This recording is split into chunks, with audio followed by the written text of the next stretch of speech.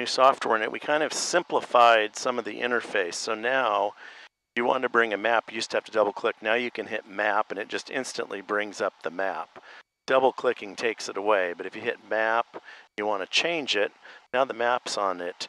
Then the dual concentric knob. So the middle, the smaller knob does the zooming. The outer one gives you all your choices like map, sectional, low, and IFR high. If you hit this double click, it takes it away. Same with the engine now. So if you're flying along and you're a full map, like on this screen, if you hit EFIS, it instantly comes up. So that's kind of a quicker, easier way to do it. The menus are still there once you push it again. We've also got the hamburger icon. You can change them to here, sectionals. So we'll go ahead and two-finger swipe it off.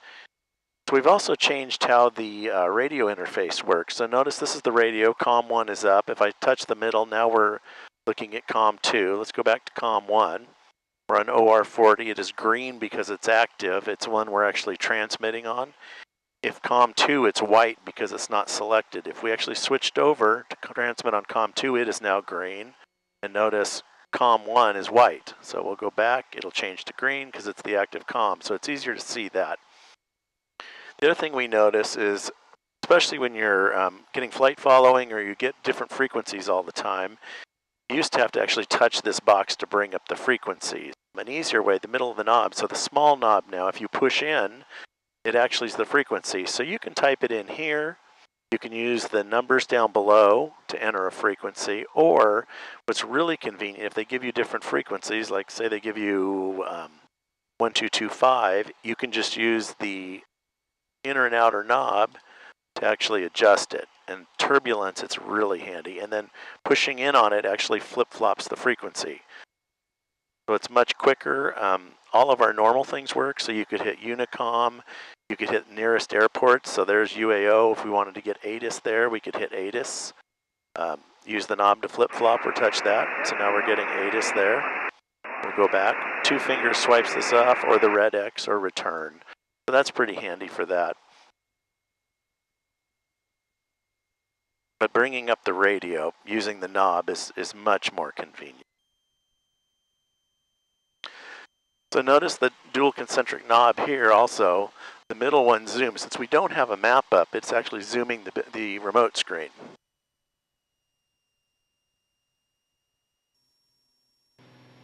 I'll show you how convenient this is. So let's say all of a sudden we need to talk to Portland Approach. We could touch here to bring up the radio or just push in on the knob. We know it's 1260, so I'm going to type megahertz 126, then we'll crank her back to 0. Good, push in on the knob. Now we're listening to Portland Approach. 124.35.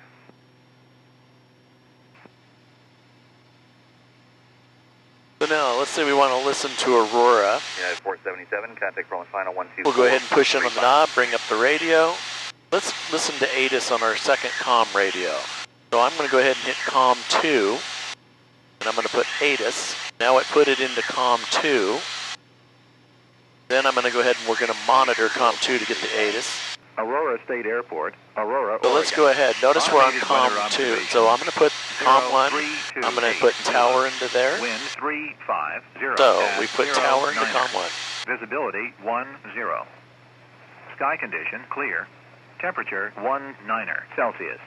Dew point 08 Celsius. Altimeter 2994. Let's go ahead and help Barrow. Density altitude. Notice it said Barrow set to KUAO. So we're on COM 1.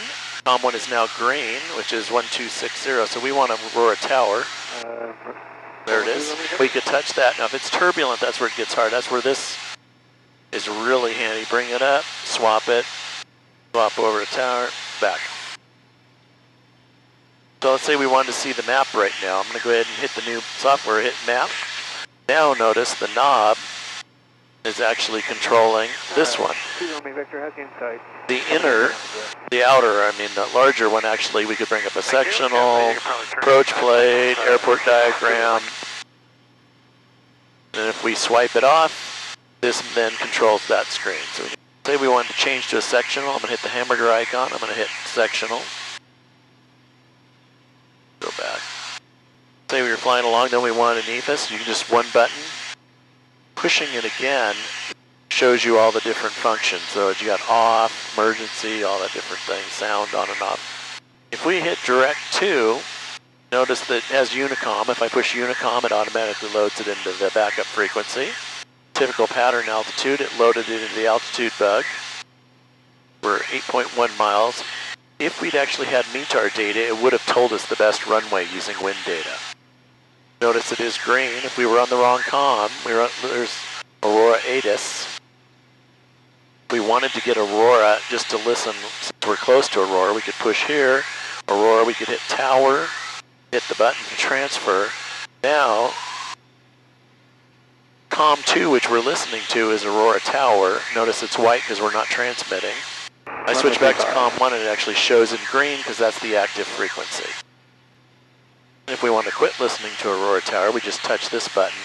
We can also then bring up the whole audio panel interface if we wanted. Okay, so let's go ahead and do a flight plan. We'll bring up the flight plan. Notice it came in. If I use the small part of the knob, I go to runway. I'm going to select, we're going to land on 3-4 tonight. So once I select it, I can also put in a glide slope. Notice it draws a lead-in arrow. Green dots on the AOA.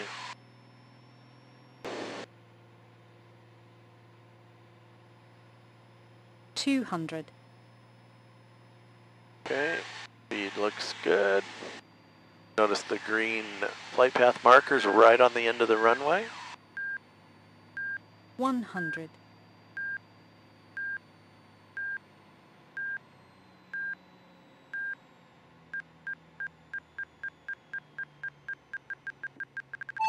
Angle, push. Angle, push. Logbook. Notice it recorded the flight. It was OR 40 to OR 40. Date, how many hours, when landing. You can scroll through every single one of the flights recently and look at them here.